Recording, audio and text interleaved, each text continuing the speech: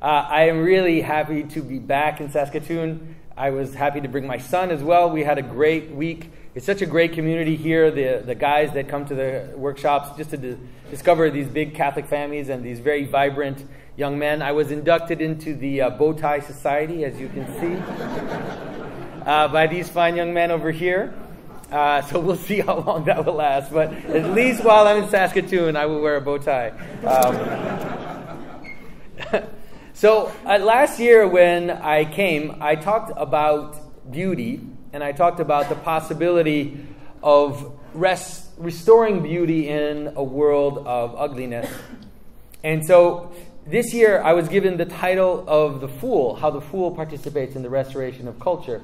And it's something that I've been thinking about for quite a while. And so hopefully it's going to be very different, because now we're going to talk about foolish things, but hopefully it will all, in the end, turn back towards this restoration that we hope for. When we look around the world right now, we see some very strange things. If we're attentive, we notice that the world seems to be drowning in folly, drowning in even an aesthetic of a kind of an ongoing carnival. This year, or was it? I think it was last year. Last year in Norwich Cathedral in England, they put this giant helter-skelter carnival ride in the nave of the church. Yes. What? That's exactly how you should react to that. And the bishop gave a talk from the top of the helter-skelter, and at the end of the talk, he slid down the slide, woo, and just came down to the end. So another thing that happened this year as well is they put a miniature golf in one of England's fine cathedrals, one medieval cathedrals, and people could come and play miniature golf inside the cathedral. So what is happening? Why are these things happening? And on the other hand, we have something strange happening on the other side. So on the one hand, we have what used to be tradition, what used to be formal culture, politics. It's all becoming very clownesque, and there's this kind of strange turning that we see. But at the same time, we see people, we see comedians, we see those who usually play the role of the clown now starting to point out and to flip things around for us. So just a few weeks ago, there's a comedian, his name is Ricky Gervais. He is a staunch atheist. He hates Christianity with a passion. He is very aggressive in his atheism. He's very mocking of Christianity. But as a comic, as someone who plays the role of poking at the system, what happens when the system is upside down? What do you do? What does the clown do when the whole world is a carnival? How do you make someone laugh when the entire world is a joke? That's the world we're living in. And so what we're starting to see is these comedic characters start to point out. And so just a few weeks ago, he gave a speech at an award show in Hollywood. And in his speech, he just ran through these Hollywood characters. He just kept smashing at them, accusing them of all kinds of crazy things, accusing them of being accomplices to the Me Too movement with Weinstein, accusing them of being accomplices of Epstein and his pedophilia. It's like all of this, he was just going right after them, and it was just astounding to watch. And so now here's this guy, this atheist, who in one day had 500,000 more followers on Twitter. And they were all conservatives and Christians and all these people. And so here he's still a clown. So he says, you probably can't read it. He says, I've noticed a couple of tweets criticizing me for accepting new followers who are opposite of me, Christian, conservative, pro-life, pro-gun, reactionaries. He says, of course I accept them. To err is human, to forgive divine. It's what Jesus would do. And then he says, dog bless all my followers. So still in the fool's guise, he flips it upside down, right? Because of course we all know that dog is the upside down of God. But nonetheless, this atheist fool is the one who is pointing out the failings of this clown upside down world that we're seeing. Another example that has just happened recently, which is completely crazy, Kanye West, who maybe of you, if you don't know who he is, I'm happy for you. I'm very happy that if you don't know who he is. But if you do, he's a rapper. He's a very famous performer, and he is known for being very extreme in his behavior. He does very wild things. He goes up and talks in front of people when he's not supposed to, and he said crazy things on TV, and he went insane. He ended up in an asylum just a few years ago. All of this is happening. He married Kim Kardashian, who, if you don't know who she is, even better. I'm really happy you don't. You probably sadly do know who she is, but he married this very let's just say very loose or very whatever. He married a very strange lady. But now all of a sudden, this guy, he in his madness almost, he converts to Christianity. And he completely flips around. And so he is now trying to create these events that are concerts, but they're not really concerts. It's almost like church services. It's very strange. But he's saying things that no one else can say. He's criticizing abortion. He's criticizing premarital sex, like of all people. He's criticizing. It's like it's completely mad. But here it is. Here it happened. His album is called Jesus is King, and it's basically a gospel album. And he said the reason why he called it Jesus is King is so that now everybody on every TV channel and every one of these liberal media outlets, when they talk about his album, they have to say Jesus is King. They just can't avoid it. So he's playing a trick. He's still acting in the guise of a fool. He's playing a trick on people, but it's turning in the other direction. So in order to understand folly, and in order to understand the fool, we have an intuitive grasp of the fool. But we have to look at the shape of the world. We have to look at how things are laid out in the world, in the stories, to understand what is the position of the fool. Why do we have this? And so to understand it, we have to go back. We always have to go back into the first story. In the first story, everything is packed into that story of creation in Genesis. Everything is there. If we can go back into that story, we find all the keys to understanding it. And so, in the first story, we have these people, Adam and Eve, who are in a garden. And traditionally, we have to understand the garden as a mountain. It's very important to understand it as a mountain. In Scripture, it's actually described as a mountain in Ezekiel. And so here they are in this mountain. That's a garden. And they are innocent. And they are nude in their innocence. But they don't know that they're nude. And so the church fathers talk about how they are clothed in glory because of their innocence in their nudity. Then, of course, they fall. They get chased away from the garden. And they move out, and then they get these garments of skin, right? They get these things that are added to them. And the garments of skin have to be understood as anything that we add to us. I mean, it's not just our clothes, but it's all civilization. After that, there's Cain builds cities. They develop technology. They develop music. All of these things are all these added things that we added to our natures to compensate for this fall, for this loss of innocence. So now we have this sense that we have this structure, this world that is society, civilization, all of this. And to lose your clothing now, right, is shameful. So to be naked is to be shameful. It's not the same as the nakedness in the garden.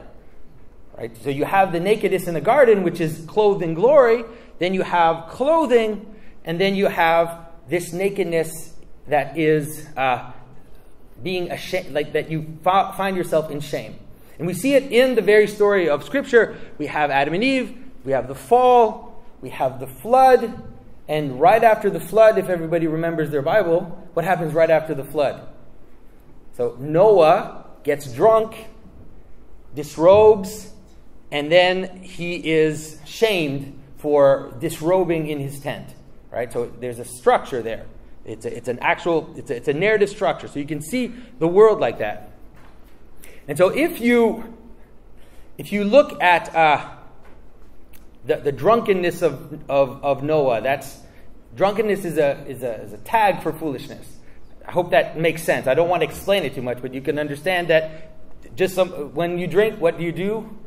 You become foolish. You just act foolish. You start making jokes. You start saying stupid things. You start saying things that don't make sense. And so the drunkenness and the foolishness are together. So we have this structure. Now the structure is not just in time in sense of a story, but it's also in space. So if you understand the medieval map, so I'm going to show you this medieval map. So at the top of the map, like a mountain, you have the Garden of Eden. I don't know if you can kind of guess where that is. So you see there's a tree, and there's Adam and Eve that are there. Can you kind of see it? All right, everybody can see that? All right, and so that's the top of the world, and you see these 4 rivers that are coming down. Right, that's the center. Then out of that, there's all civilization, all the world. The world is all there. All the cities, all the countries, all these garments of skin, right? All these cities and civilizations that are added. And then on the fringe of the map,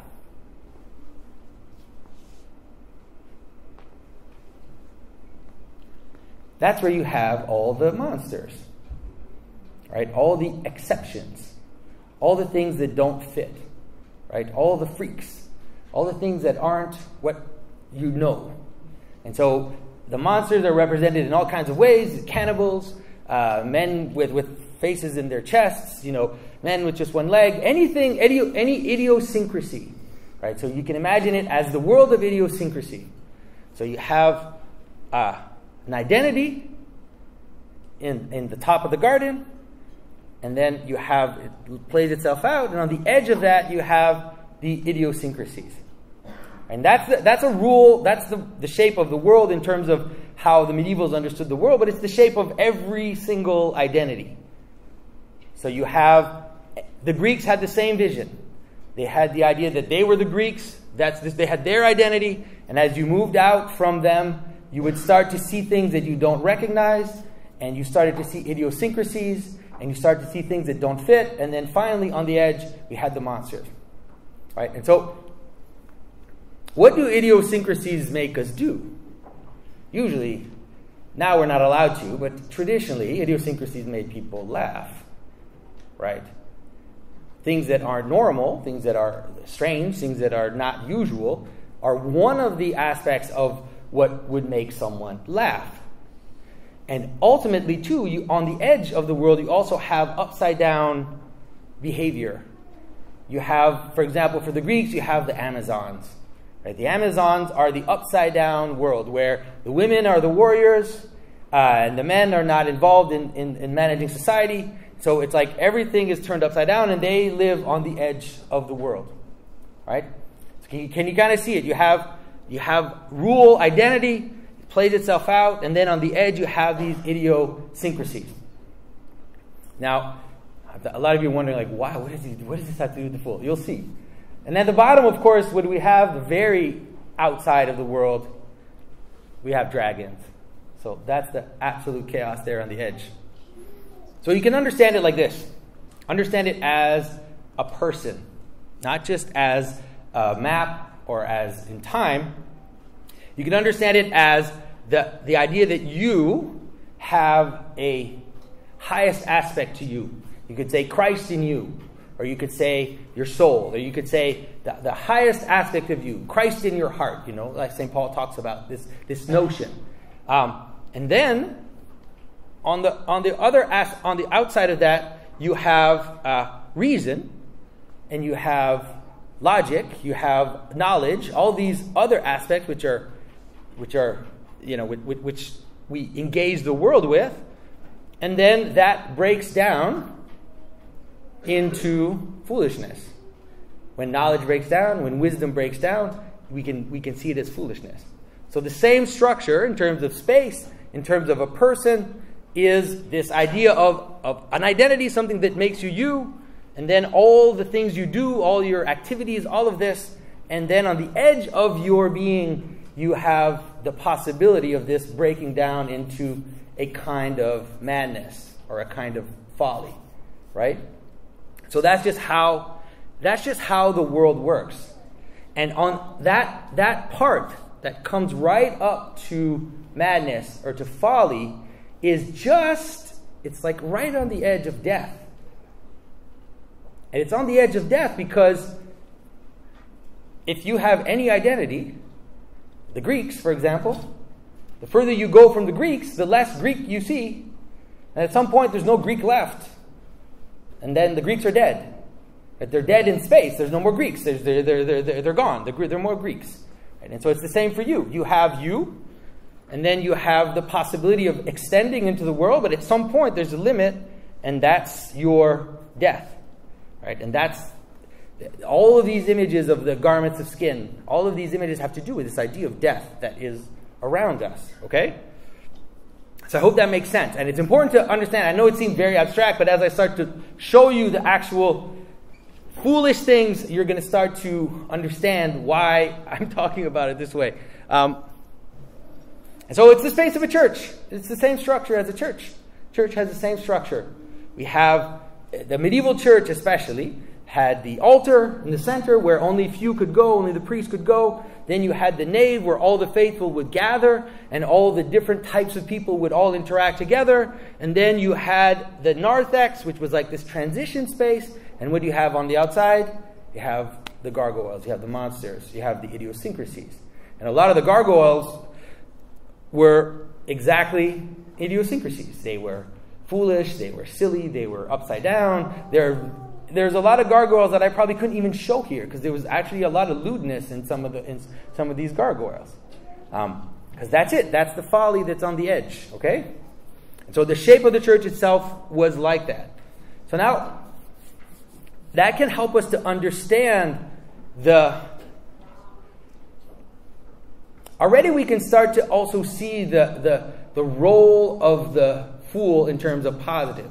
Usually the fool actually has a very negative role, right? Because the fool bothers. The fool will make you laugh.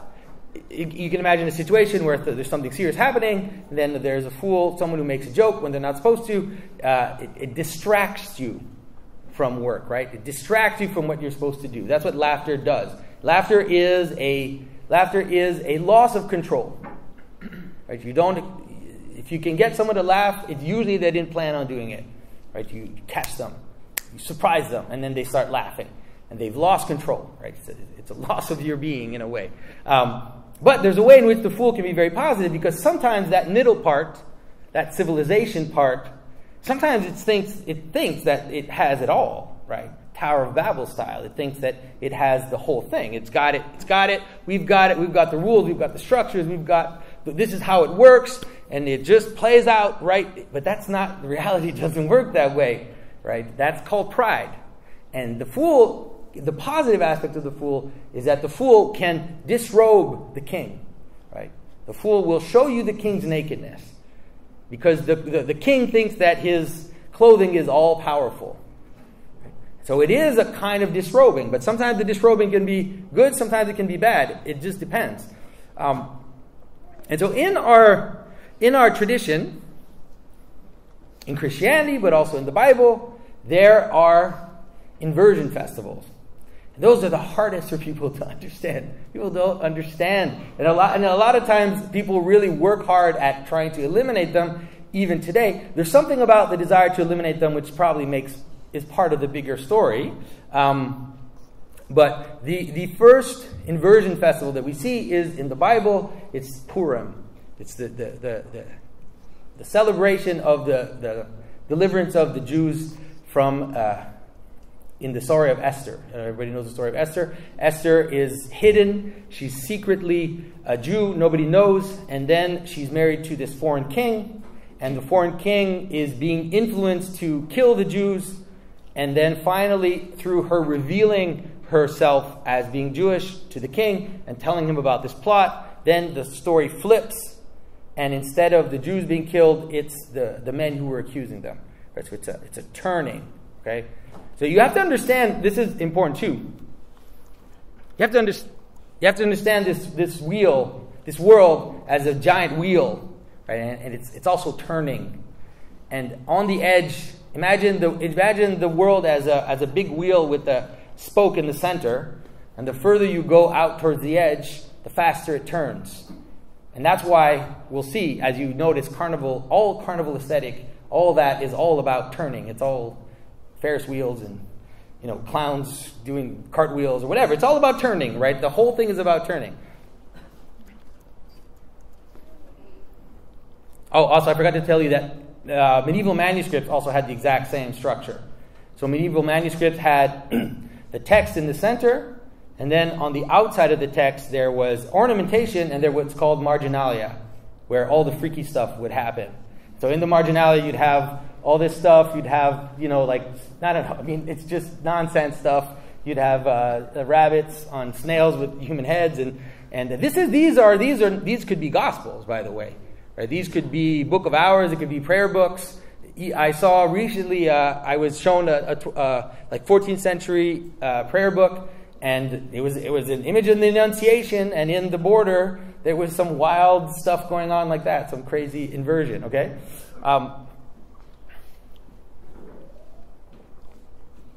And a lot of it has to do with animals. Or it has to do with animals taking the role of humans. You see that, you can understand it in terms of the garments of skin too, in terms of this animality that is on the edge of the Garden of Eden and that we add to our nature, right?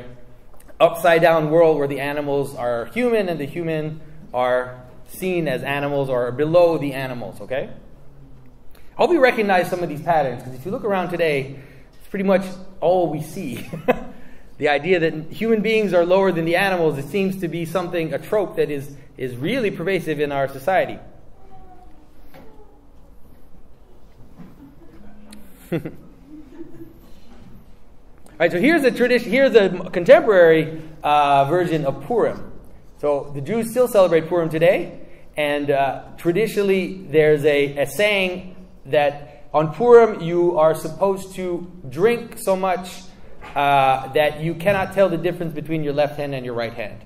This is like a traditional practice. And so traditional practicing Jews who all year are extremely serious and study the Torah, on one day a year will wear costumes, will disguise themselves, will get drunk in the street, will be merrymaking, and all this stuff is going on.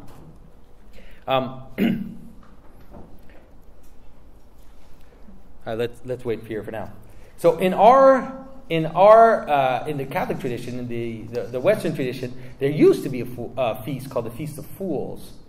And the Feast of Fools was on January 1st in France, and then I was told it was on January 5th in England. Probably it changed in different times. And the Feast of Fools was an upside-down feast where they would take a beggar, or they would take someone very lowly, and they'd raise him up and crown him king or make him a bishop, and they would make fun of the liturgy. They would make fun of all these things. And it's like, I hope. It's important that you feel, I see some people feeling very uncomfortable when I say that. And you should be. It's okay. It's okay to feel uncomfortable about it. But it's also important to understand that these really were things that were part of the tradition. And people still have that today, right? We have Mardi Gras. Mardi Gras is very similar. Mardi Gras, just before Lent, all over the world, people wear costumes. It's very gaudy. They do all kinds of merrymaking, noise making, right? Noise is the same example as, if you want to understand the same structure I gave you, you have the notion of a breakdown of logic or a breakdown of order in terms of speaking. What would that be? Be noise. Right? Noise is the breakdown of order. It's another version of the same thing. So you have people, ratchets and all kinds of stuff to make a lot of noise. That is also part of the carnival aesthetic. And there was also in the West, there was also something called the Feast of the Ass, which was on January 14th, and it was on the day that they celebrated the fleeing to Egypt, when Mary and Joseph fled to Egypt. And in that celebration, they would bring a donkey up to the altar, and the donkey would be up at the altar. And at the end of Mass, instead of saying amen, everybody would bray like a donkey. All right? Okay. All right, so this is imagery from the Feast of Fools. If you want to see a really good representation of the Feast of Fools in the movie The Hunchback of Notre Dame, the Disney version, they have a whole scene in it where they have the Feast of Fools there, and everything in it is perfect in terms of they show these upside down. They show these upside down characters. They show a horse with two rear ends. They show like a joker and a king that are kind of flipping, and one's the king, like his one side is the king, one side is the joker. So you have this turning and this merrymaking and this noise, this kind of this chaos, and then they take Quasimodo, who is considered to be like a freak in that society, and they elect him king of fools, king of the Day of the Fools. And so he's celebrated, but then he is humiliated, and they strip him, they humiliate him, and they bring things back to the order. Now, here's Carnival. Everybody's seen this, Mardi Gras. We still have that today. What's the last inversion festival we have? Does anybody identify it in our society? You know, you're not allowed. You're my son. You're not allowed to say. Does anybody can recognize the last inversion festival that we have? We still celebrate it. Halloween. Halloween is the last one, right? And so it's a world of upside down where the monsters are out of the streets and the ghosts are out. All of these marginal characters, all these freaks, all these monsters are all out. Everybody's wearing costumes. Everybody's in disguise. There's a kind of praise of idiosyncrasy, and it's happening before our very eyes. And so it is really the last inversion festival. We also have carnivals, traveling fairs, all of this stuff, which when you have a traveling fair come to your town, where do they set up? They usually set up in a vague area, like a place that's not, obviously they have to set up in a vague area, a place that isn't used, that is kind of a useless place, or an abandoned place, not abandoned, but like a place that's not functioning so they can access that place. And all the aesthetics of the carnival are exactly everything of the fair, exactly what I'm talking about, right? The merry-go-round is the best one because you have animals on the outside that are turning, right? And you have this spoke in the middle, and you have this music, and it's all gaudy, and it's all ornament. You know, all of this, all these ornaments on the outside of the medieval manuscript, here they are in glory in the turning carousel with all these animals on the outside. All right? And we're riding it, and we're laughing. It's all there. Right? And of course, we have Las Vegas. This town in the middle of nowhere that has no function, that has no purpose, except to be a repository for our worst desires, for all our worst passions, all in light and gaudiness, and of course the giant Ferris wheel has to be there as well. Now,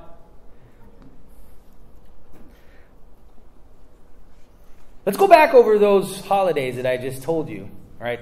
We need to go back over them because it's like, I could see people kind of going, oh my goodness, he's still going to talk. Like, this is our world. Like, we're drowning in it. We're so gorged with it. Why is he telling us about these crazy fools? Because our whole world is just like a big fluffy cake that people are gorging on. It's like our entire world is that. So I understand why it's like, you're like, oh, not again. Why is he talking about that? Well, we have to understand it because that's our world. We have to understand how it plays out because we are living in a nonstop carnival, right? This is our world. So we need to get it, and we need to understand the relationship between carnival and death. Because it's right there in all the holidays that I showed you. When's Mardi Gras? What comes right after Mardi Gras? Next day, Ash Wednesday. What's Ash Wednesday? It's exactly that. It's death. the remembrance of death. The ash from the previous years are brought up and put up on our foreheads, and we remember death. In the Orthodox tradition, our carnival, our meat fair, is on the Sunday of the Last Judgment. Same day. So we have this celebration, this kind of celebration of the flesh, but at the same time, this judgment that comes and cuts it off. Okay? Feast of Fools. You want to know why the Feast of Fools was January 1st? January 1st is the 8th day of Christmas. What happens on the 8th day of Christmas? Circumcision. So, cutting off the flesh. It's the same thing as Mardi Gras. It's the same thing. Same pattern. Right? And the Feast of the Ass is a little harder to understand, but it's also the same. Because the Feast of the Ass is the going to Egypt. And it's hard if you don't understand biblical typology, it's going to be harder for you to understand, but going to Egypt is always going into death. Right? It's the land of the foreigner. And that's why Esther marries a foreigner. It's also the same story. The idea of marrying a foreigner is losing your identity, right? Your identity is moving out, right? And you're moving out into that. And it's neither good nor bad. Sometimes it's good. You see in the Bible there are places where it's Moses, his wife was Ethiopian. It's not a moral question, but we have to understand the structure. We have to understand that that's what's going on, right? This idea of moving out of yourself, and that is related to death. All right. And Halloween is exactly the same, right? Halloween, what comes after Halloween? What is Halloween? It's the Eve of All Hallows. And then it's the Eve of All Souls. It's the Eve of the celebration and the remembrance of all the dead. Right? So it's all the same pattern. It just always plays itself out the same. Now the problem today, right, that all those people that are going to Mardi Gras in Brazil or wherever they are, they're probably not fasting after that. And all the people who celebrate Halloween are not doing the other part. Right? And like I said, our world is the carnival is the last celebration we have, but we have to understand what it leads to. It does lead to death. There's no way around it. That's what the carnival leads to. That's it. Even its role is to show us the limit and to show us death. Okay? All right. So hopefully now this is making a little bit more sense to you, understanding why I'm talking about this. All right. So this structure is everywhere. Okay, it's everywhere. Once you understand it, once you see it, you're going to start to see it appear in many places. Okay, when you start to understand this relationship. So I'm going to give you an example that you maybe never, ever, ever have thought of, and it's the last night of Christ in the Garden of Gethsemane.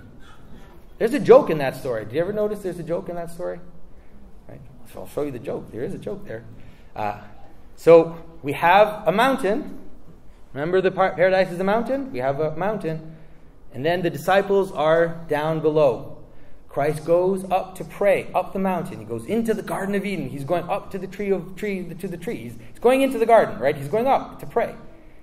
And he leaves the disciples below. And what does he tell the disciples? Wake up, stay awake, remember.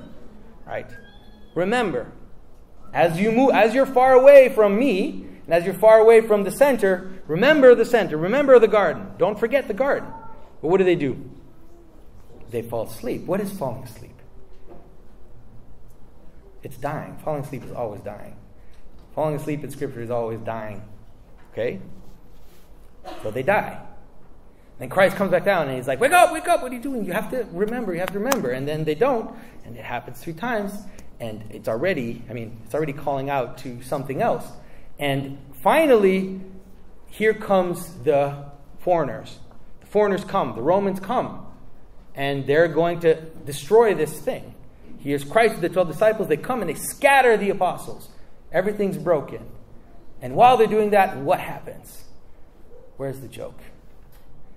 As one of the disciples is running away, one of the Roman soldiers grabs his clothing and he runs away naked. Right? Okay. Right? That's it. That's the same thing. Everything that I've been telling you, this is the same thing, same structure. Okay? Now,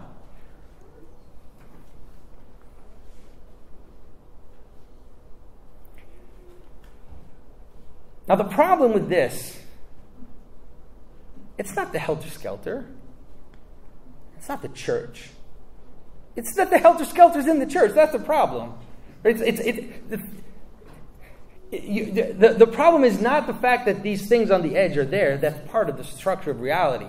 The problem is, where do you put them? Where are they? This does not belong. This belongs in a carnival. It does not belong in a church. We've lost our capacity to see the hierarchies of things. But one of the problems is that because we don't understand, let's say, where this type of thing belongs, then we don't know how to react when we see it in a church. It's like, well, you know, God wants us to be happy and wants us to laugh, and God wants us to be merry. So why not have a spinning slide down? You know, no snakes and ladders. Well, there's that snake going down. It's basically, there's an image of the Last Judgment in the Orthodox tradition where there's a snake which goes all the way down from Christ into hell. And there it is right there. It's like, whoo, sliding down. All right, sorry. I'm going to stop being sarcastic here for a second. All right. So now, this is all that's left. Right? The carnival is all that's left in our culture. You can understand it that way too. Right? You have white light, and it breaks down to many colors. There are many ways to represent the very same structure. And that's it. That's our world right now. How does it flip? How does the fool play the role? Because a lot of you love English. A lot of you have read Shakespeare. We were talking about this and how in Shakespeare plays and in a lot of tropes you have the fool who reveals the truth. The fool who actually reveals the thing, the secret, or the thing that other people are hiding, right? But that only happens in an upside down world, because the fool is turning. Right? The fool is turning, and then when things are upside down, he's not going to stop turning. So when things are upside down, he's just going to turn them right side up. So we have to watch the fools, especially right now. I always tell people, watch the fools, because when you see something like Kanye West, what happened there, it's like, that's exactly the type of thing that you're going to see happen more and more. These foolish characters that are going to flip and going to bring back kind of this normal order by doing it. So the key to starting to understand this is in the story of King David. King David is one of the clearest places where you see this start to flip. Now, this is the secret, right? This is the secret that Christ is ultimately going to reveal to us. Thanks, yeah.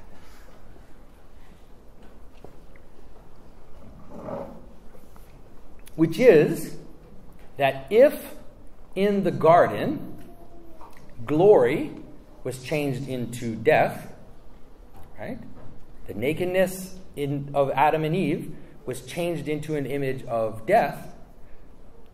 Then death can be changed into glory.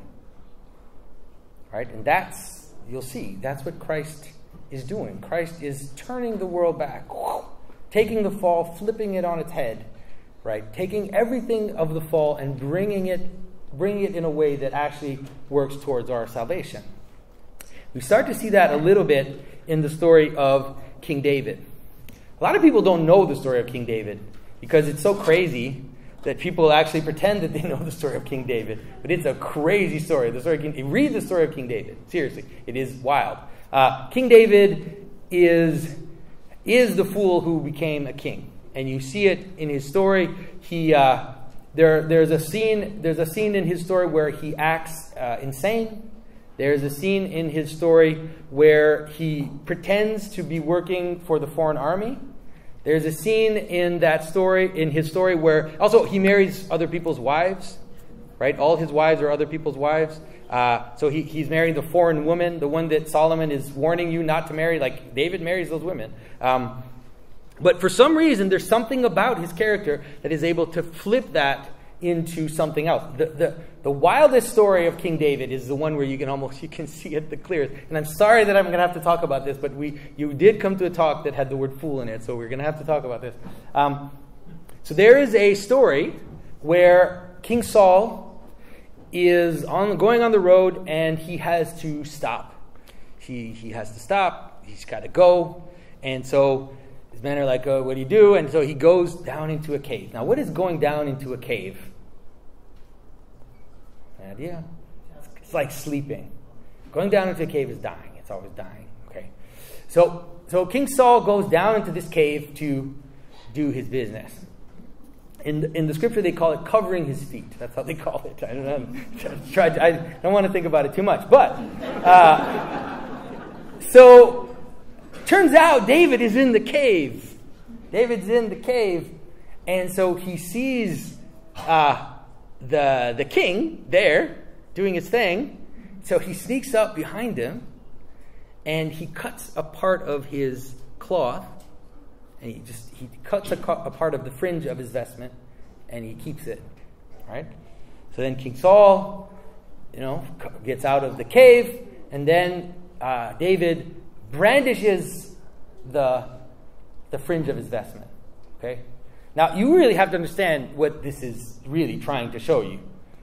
Like, he's brandishing the fringe. He's brandishing the thing on the edge, and he's showing it to Saul, and he's basically disrobing the king. That's what he's doing, right? He's taking a piece of his clothing. He's humiliating the king. He's showing the king's nakedness to everybody. And Saul finally lets him go. Right? Saul lets him go. And ultimately, King David will end up replacing the king. He will rise up and become the king. But you see that structure is right there. I hope can you see it? That it's the same.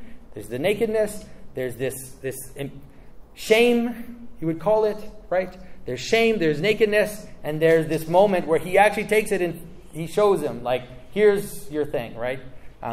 So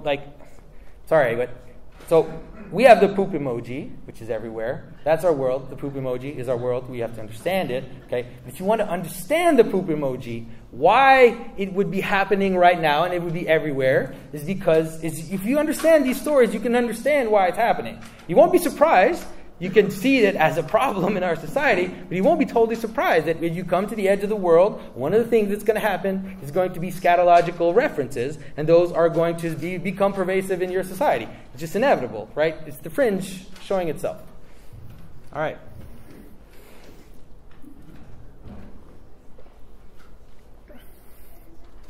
All right. So, all right, so the next story, I'm going to tell you one more story about King David, and then we'll get to something else. The other story of King David, which really, really shows this pattern and how it flips, is the story of him and the ark. Everybody knows the story, right? So David danced before the Lord with all his might, and David was wearing an ephod. Do you know what an ephod is? Right? An ephod is a cloth. And they don't know how exactly it was used. It had stones on it, but it was used for casting lots. It was a tool of divinization, like throwing bones, like you see they throw bones and read the bones. That's what the ephod was for. It was a tool of divination to know the will of God, right? And so he's wearing So you have to understand again. One of the things that the breakdown of order looks like is lots, right? Because if you get money, usually it's because you work.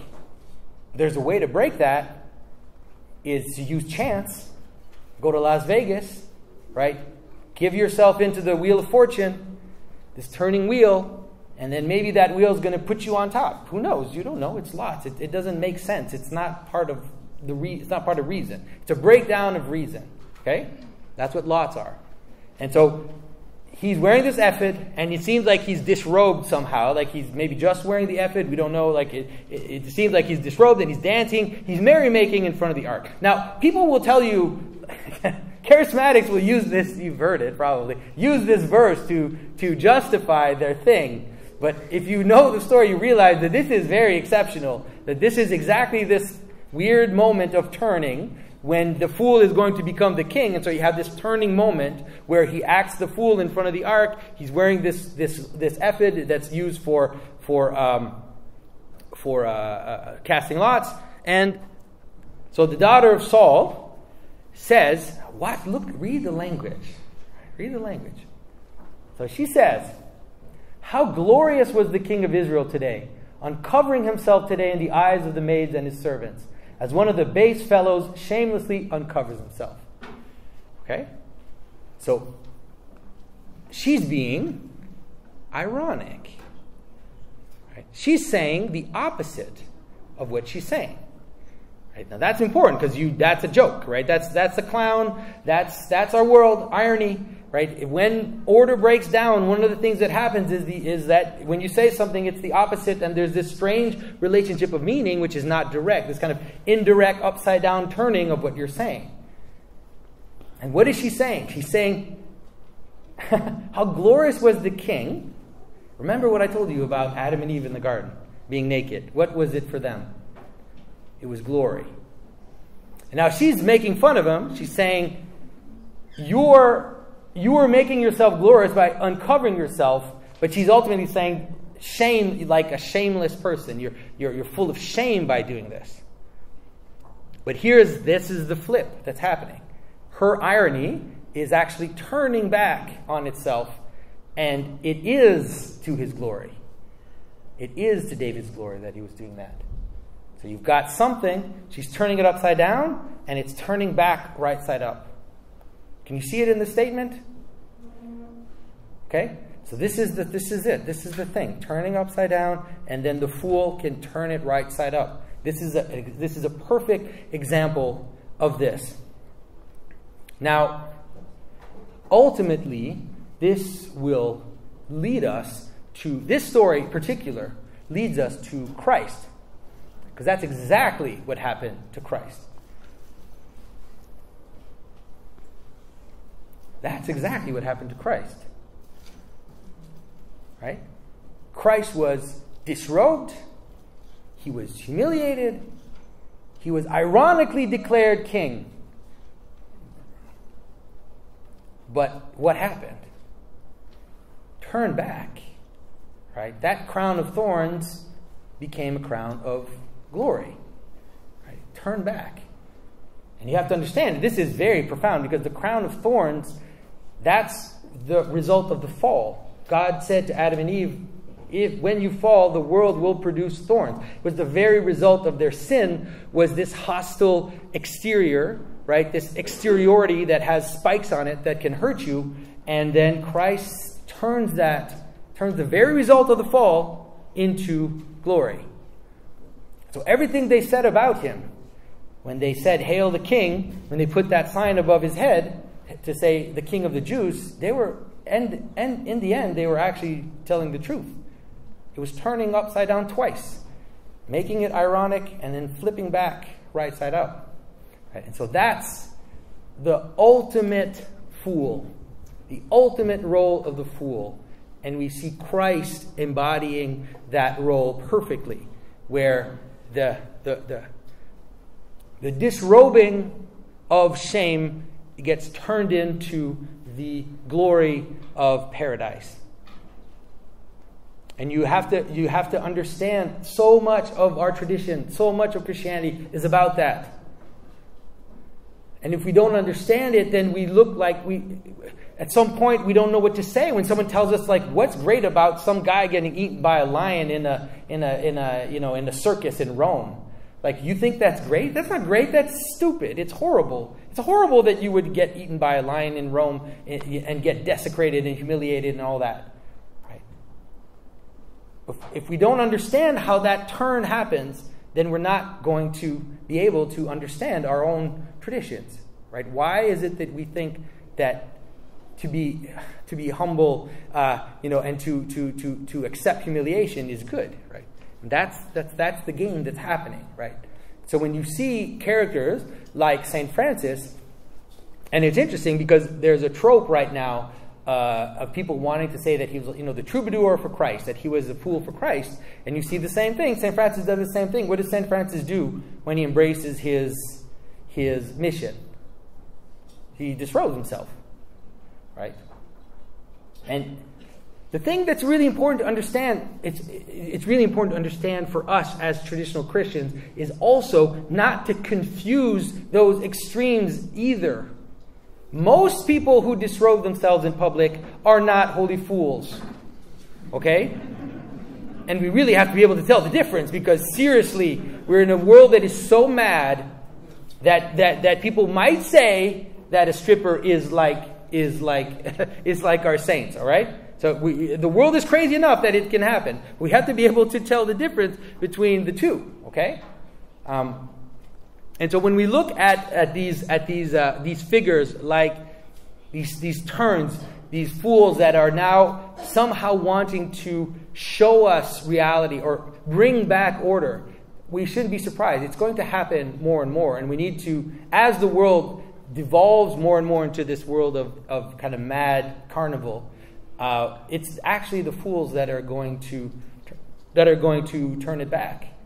We need to pay attention to see who are those holy fools and not just regular fools. So I think I've said enough. I hope that this was food for thought.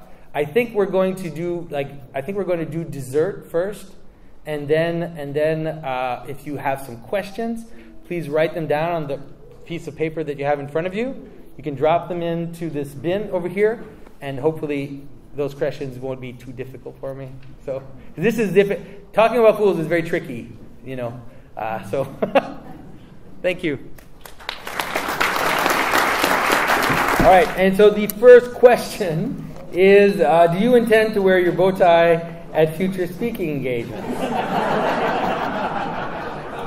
Very curious to where that question comes from.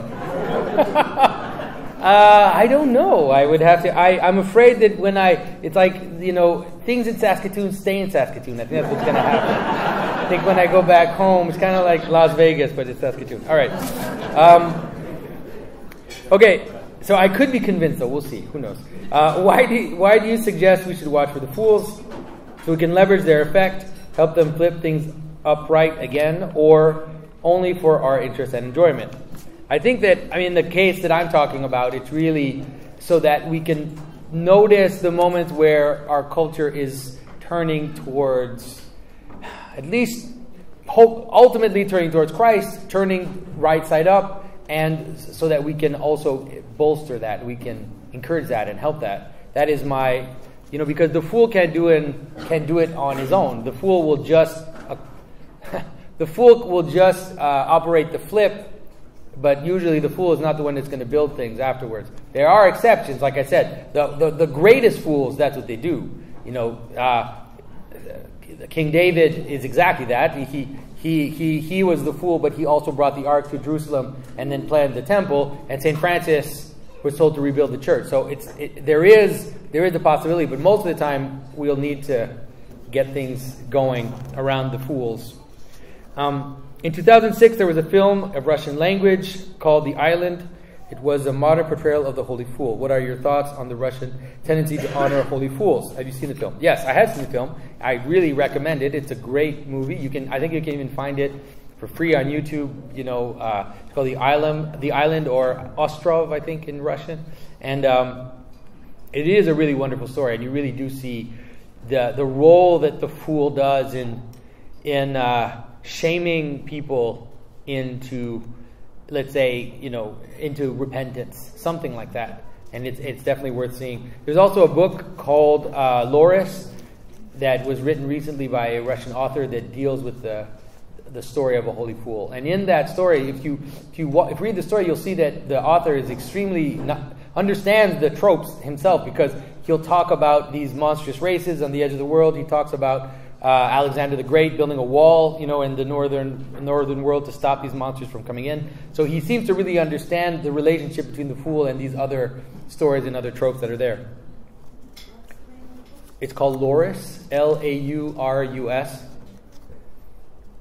Do you think that there's hope we will have more saint fools who will help to turn this crazy world upside down, or right side up? I think so. I do think that we're already seeing it happen, and I think it's going to happen more and more as the world becomes more and more mad. Then the fools will be the ones that will kind of show us a way out. So we need to pay attention. We need to be careful, because some of the fools are just fools. We have to be really careful, because in a world of folly, it is sometimes hard to discern the holy fool. But the holy fool is flipping. That's what he's doing. He is flipping things. He's working to the salvation of others. Do you know if anyone has written a theology of humor? If not, have you considered writing one? I don't know if someone has written a theology of humor. I imagine if they did, it would probably not be very... how can I say this? It would probably be very subversive, honestly, especially in our modern day and age. I don't think I would write a book like that, but if you want, I have several talks that on my YouTube channel that address that. I have a talk called The End of the World and the Purpose of Laughter, where I talk about some of the similar things that I talk about here and expand on different aspects of it. Is there a role for us then in being fools to set the system right or critique it? Or is this a specialist role? I would suggest to not play that role, because it's a very dangerous thing to do. It's very dangerous for your soul, and it's very dangerous. It's a very dangerous thing. The holy fool is a very dangerous character. He is, if you read the book Laurus, it's really worth reading, because you really do see this holy fool, and you see that you don't want that life. Like, you don't want to accept being the butt of the joke, because that's the thing. One of the ways maybe you can see the difference between a fool that is useful and a fool that is not useful is the fool that is not useful usually is just making fun of other people, and the fool that is useful, usually that turns then back on himself, right? And so the proper clown will be tricking people, but on the end he slips on his own banana peel and he falls. Like, that's the proper clown. That's the clown that actually, the full turn clown, okay? A lot of the foolishness that we see around in the world right now is actually extremely, it's kind of like this angry foolishness that wants to accuse the system, of being the oppressor, of doing all that and all of this and all this. But the real fool, or the full fool doesn't do that. Doesn't accuse the system. He makes fun of it, and then he realizes that he can't avoid being part of it, so it turns back on him. There are several cultures, like in Native American cultures, they have these fools as part of their actual rituals. Like the fool is actually has a function especially in the desert Native Americans in the U.S., the Plain Indians. They had it's called the Hekoya, which was this character that would come to the rituals and would pass gas and would start saying stupid things, just to distract. He was acting in a way to show the limit of the ritual, to say this ritual isn't all encompassing. And so you have that, but they're not there to destroy the ritual. They're just there to show the limit of the ritual, right? To show that it doesn't encompass everything. Anyways. Do you have any advice to help us recognize the holy fool versus the regular fool? I think that's a big one in terms of accepting to be humbled is one of the biggest aspects that you'll see in a holy fool. And like I said, it usually ends up turning things. It's hard because it's so popular right now to criticize authority. Like, everybody does it. It's become normal. It's become normal to criticize authority. And so the holy fool would probably end up doing something different. Would criticizing authority or something like that, and then it would turn. So I don't know. when I see it, when I see one, I can point you to him. Like I think Kanye West is playing a role that's coming close to it, like the way that he's flipping everything, and the way he's doing it is it's kind of funny. Also because he's just the idea of naming his album "Jesus is King" and knowing what it's going to do and forcing people to say it. It's kind of humorous, but it does what it does. All right. King Cyrus was not a believer in the God of Israel, yet he was prophesied 200 years before. He was instrumental in the return of Israel from captivity. Was he a fool? No, I don't think that in this case he would be considered a fool. There's a figure in storytelling which is kind of how can I say this? There are several. There's not just King Cyrus. Even the king in the story of Esther also plays a role similar to the King Cyrus, which is the good. It's like the good foreigner who helps to bring back order, but it's not necessary. He doesn't necessarily act in the same way of a fool. It's not. It's a little similar because he's a foreign king, so he's not part of us. He's this thing outside, and he's saying he's helping to restore that which is inside. In the story of Elijah, you have that quite a bit. Elijah is called the stranger. His name Elijah the Thisbit means Elijah the stranger, and he's coming as a stranger in an upside down world. Anyways, but it's not exactly like the fool. It is similar though. It's a good insight that you had, whoever wrote that. In Russia, they used the term holy fool. Wasn't it just a common mentally deranged person who happened to exist in the community that was referred to? How does this relate? No, I don't think so. I don't think that it's just the mentally deranged person that happened to exist. I think that there are tropes about the holy fools that might look like that. You see the stories of people pretending to be crazy in the hagiography, where they pretend to be crazy and then someone catches them and they're in their house and they're praying or they're being completely normal, and so you have this idea of pretending and playing. Now, is it possible that someone who is mentally ill could play the same role as a holy fool for a community? I think so, because one of the reasons why we have exceptional people who are mentally ill or people who are handicapped in certain ways or even mentally handicapped is also to show us the limit of our reason. To show us that we think that being able, being smart, being all this is all, but it's not. And then sometimes you see people who are mentally handicapped have this like beautiful, innocent joy that is just amazing, and they're the ones who are supposed to be lower on the hierarchy, but in the end they have this kind of boyish, real life in them. And so I think they can play the role and show us the limits of our work, of our structures, because they have this innocence. So I think they can play a similar role, but it's not exactly the same. I don't think so. Is Trump a figure of the fool?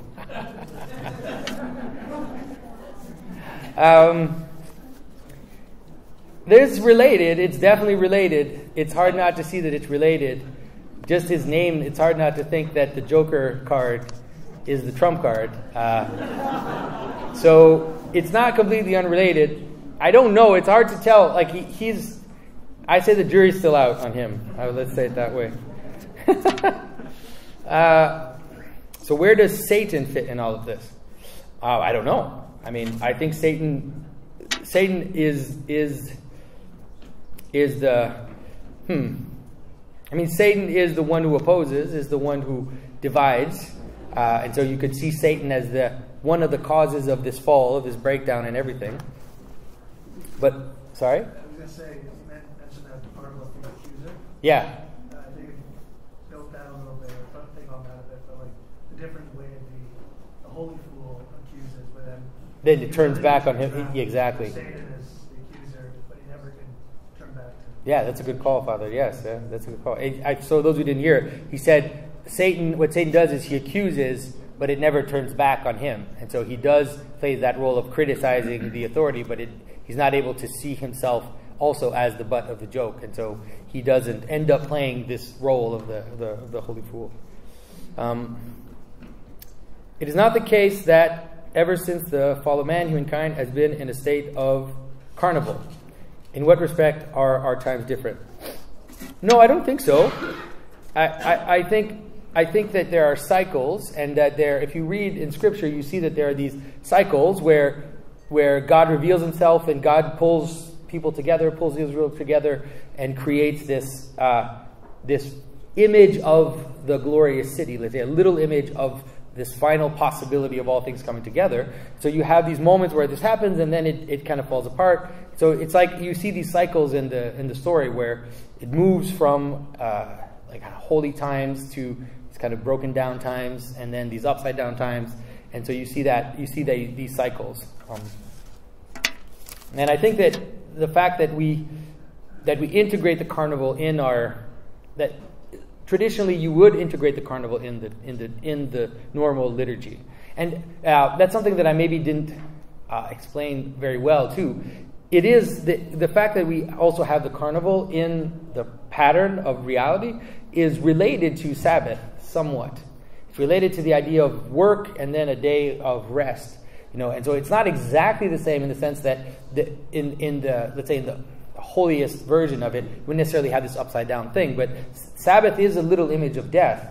We can't avoid it. That's why when we talk about Christ's day in the tomb, we say that it's the great Sabbath. And in the Orthodox tradition, we have many hymns that talk about that this is the great Sabbath, that Christ's day in the tomb is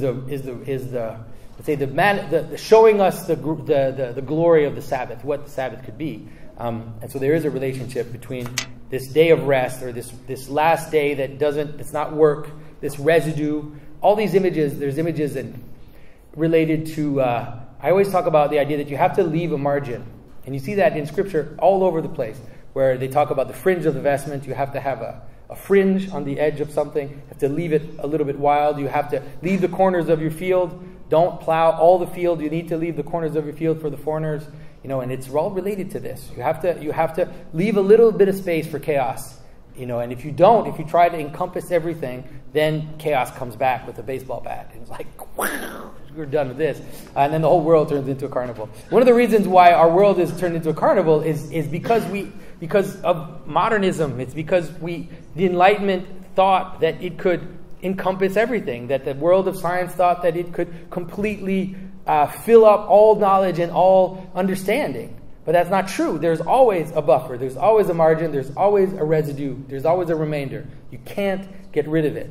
And so because they pushed so hard to stop this, it flipped back, and now everything is remainder. Everything is residue. Everything is carnival, right? And so we need to be careful, because as traditional Christians, we see, let's say, these images of these chaotic things, and we might feel a little disgusted by it because we're so surrounded by it that we're like, no, we're going to be traditional Christians. We have order. We're going to have prayer. We're going to have we're going to have these hours and everything. We're going to follow the calendar and all of this, and it's important. But the traditional Christians did celebrate Mardi Gras, right? The traditional Christians did celebrate these Feast of Fools because it's part of reality, right? You just need things to be in their proper place and need in their proper measure, right? That's how you know that the world is working. You want ornaments on the outside of the church, but you don't. Or you want ornaments, but you don't. It's like you eat something, you can have spice on it, but you don't eat spice, right? You don't just shovel spice into your mouth, and you also don't do the same with ornaments. You have ornaments that decorate a building, but it's a decoration. The whole building can't be ornament, right? Can't be this fringe, all right? So I think that's done with those questions. I hope this was useful for people. Thanks for coming.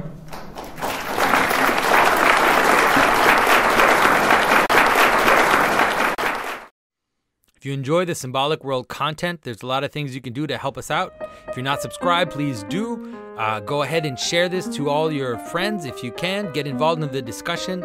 We have a Facebook group in which people can talk about these subjects. I will put all those links in the description. And also, if you can, please support us financially by going to my website, www.thesymbolicworld.com/support.